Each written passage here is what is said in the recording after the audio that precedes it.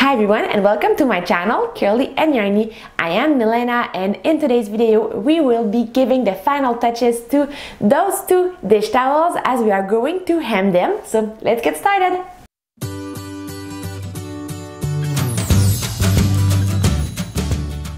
So not so long ago, I did a sewing video about the sewing of dish towels again, but those were the dish towels in my stash Boston project. And during this video, I made a confession, and the confession was that I'm not very good at sewing. I'm still a very beginner in this area. So in the first video, I explained to you what I did to sew the hem of those towels, and I also asked people any recommendation or any tips they could give me to improve my sewing skills.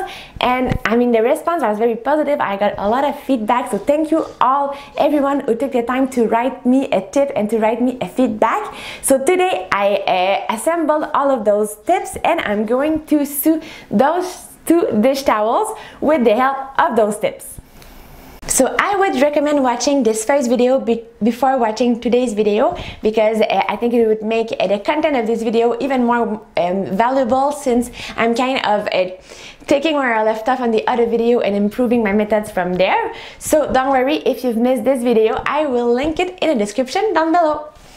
So here are the towels that we are going to work on today. So I've already made two videos about them. So I have a whole video about the warping method that I use for them. So it was a method in which I doubled the threads in my heddle, and I also have a whole other video about the weaving of the towels. So I will also link them in the description down below if you're curious to see them.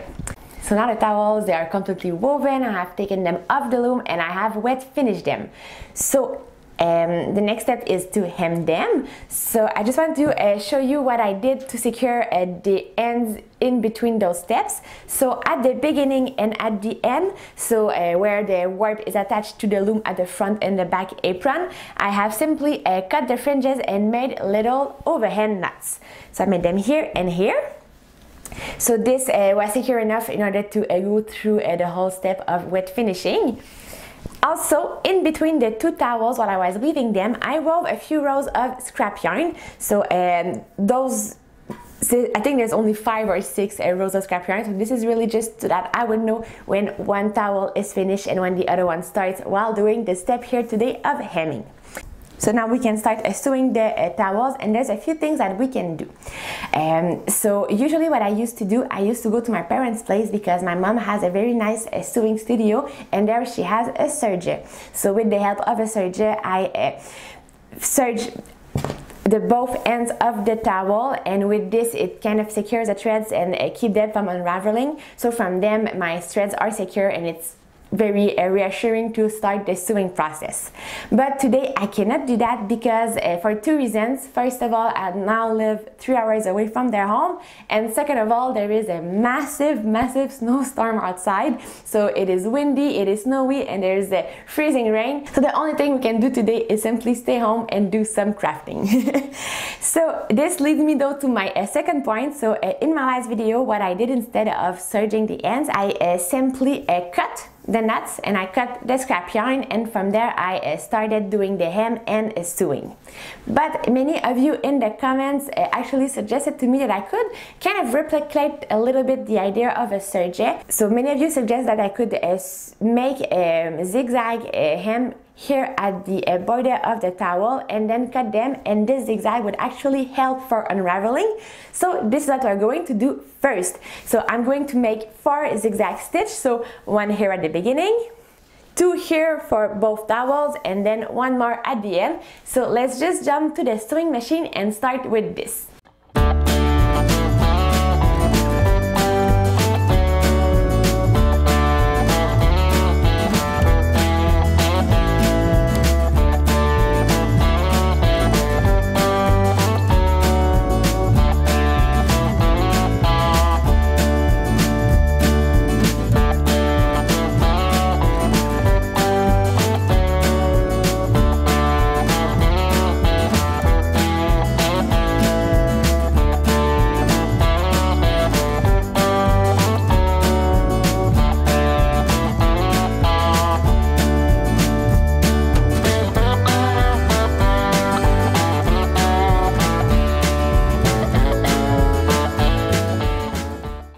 I don't know how much it shows on the camera, but here we have the zigzag stitch on all ends of the 2 towels.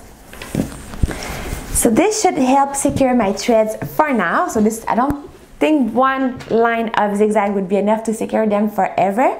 But here, since I'm going to fold the hem twice, only one line will suffice. And now we can start with this, with simply cutting. I need to cut all ends here. So first of all, here I want to cut the knot, and I want to cut very closely to but a little bit before where I did my zigzag stitch.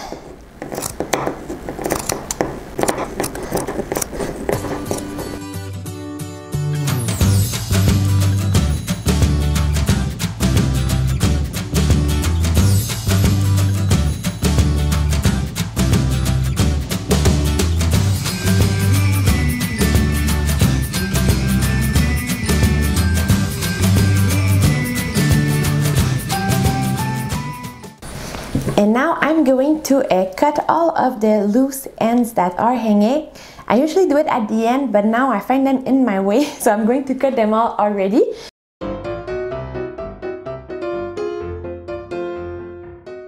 So I have used those towels in my video about changing colors, and during the video I showed you a method of changing colors that looked quite visible on the loom. So I wanted to show you how invisible it is now on the towel. So right off the back, here and here I made some transition. So let me just zoom in so that you can see how it looks now. So here we have 2 places where we change colors. We have one here and one here. And so if I cut the little ends that are sticking out, so we see it, it's a little bulky here and there, but when we look at the towel as a whole, we don't really see it. So here's also another place where we change colors, and once it's wet finished and the ends are cut, we almost don't see it. So now the towels have been ironed. I have cut all of the little pieces that were hanging there. So now I will start doing the hem. There's a few tricks I received for this part. So the first trick, I did actually receive it from my mom this time. So I used this little gauge when I was doing the hem last time. So I was using this little gauge to help me fold the hem in a way that it would all be the same width all the way through. So I think it works well for that. I think my hem was pretty even on that aspect, but my mom told me, you know what, you don't really need that, you just need to trust yourself. I'm pretty sure you can make an even edge without that. So today I will try to listen to her and try to trust myself and not use it as much. I think that without using this, I might be able to do it a bit quicker, but if not, I'm gonna go back and use it again. The other trick I received was according to the use of those little pins there. Many people told me that there is a way to pin them that would be easier. So I'm going to show you what I used to do, and I'm going to show you what they told me would be better. And I'll try to get on this new habit of using them the better way. So let's start this. So what I did in the other video with my hem, I actually folded once, then I pinned it this way. And by this way, I mean that the head of my safety pin would be laying on my hand-woven piece, so it would be really facing towards my hand-woven piece. Then once I had put pins all the way through the piece, so let's do a second one just for example, then I would take it off, and then I would take the hem and fold it for a second time and then pin it again. So there was a lot of manipulation there. So here's the trick, here's the tip that I received that I think is just genius. I don't know why it never crossed my mind. The suggestions I had was that I would still fold the hem once like this, then I could take the safety pin, but I would put the head this time facing towards the hem or off of the woven piece like this. So then when I want to do my second fold of the hem, it just works magically. I just fold it, and my pin just goes in place exactly where it belongs, so it pins again, and I don't have to take it off and put it back in again. It's just perfectly where it needs to be.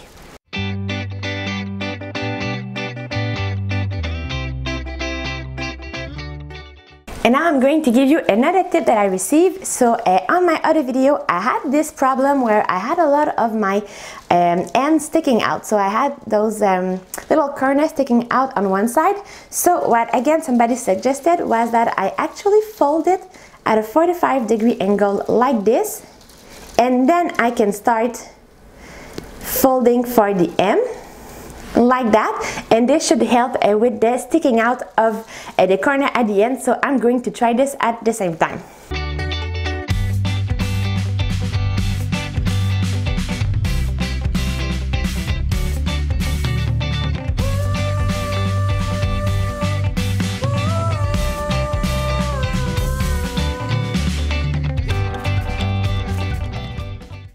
So now I have done the whole width of the towel, so I am going to iron it.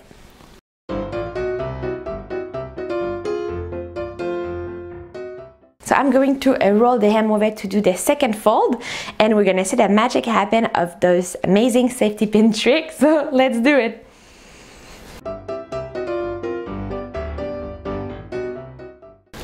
So it's my first time trying it, and I see that if my safety pin is sticking out too much like this, it's kind of harder to pin it in. So I try to have the pointy part not sticking out so much.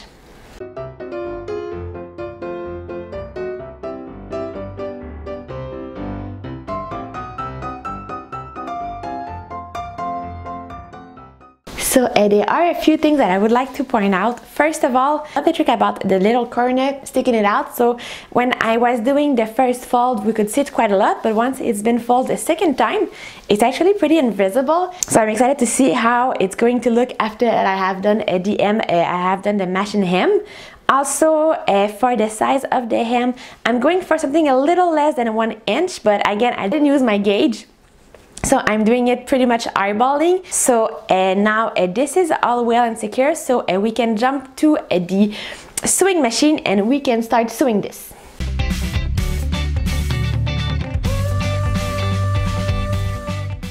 Alright, so we now have one hem done.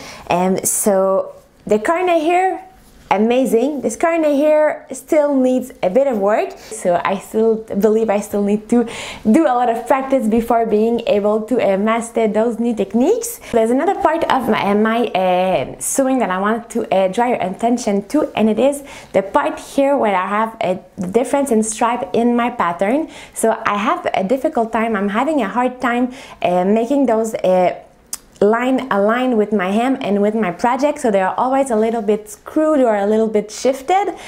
So this is something I'm trying to work on, but I don't exactly know where to start. I received a few suggestions that if I change the foot on my sewing machine, maybe this would help. So I have been suggested using a walking foot. So I think it's something I'm gonna look into, see what's available for my sewing machine. So I have quite an older model, so I don't know exactly if those will be available, but at the same time, my sewing machine is still in the company that made my sewing machine is still in business, so I think I have a good chance of finding something that would work. So that's something I'm gonna have to look into for later on. So for now, I'm just trying to improve them while sewing normally, so but I'm still not quite there. There's also other suggestion that I received for that. So I know that in quilting there exist different methods and different tools to help keep pieces in place. So I know my mom uses glue, and she glues some of the fabric together, and when she watches the glue just fade away in the water, so the glue doesn't stay, but the pieces were closer together, so it was easier to work with. Somebody also suggested that I use a fusible tape, so I think it does a little bit a similar effect for that. So I didn't get the chance to get my hand on either of those two, but that's something I'm gonna look also into. Maybe this will be more accessible than a new foot on my sewing machine. We'll see. Now with this first hem done, I am ready to jump on the other hems that I have to do. So I will do them in batch. So I will start by pinning them all in, and then I will do the whole sewing. So let's just get started.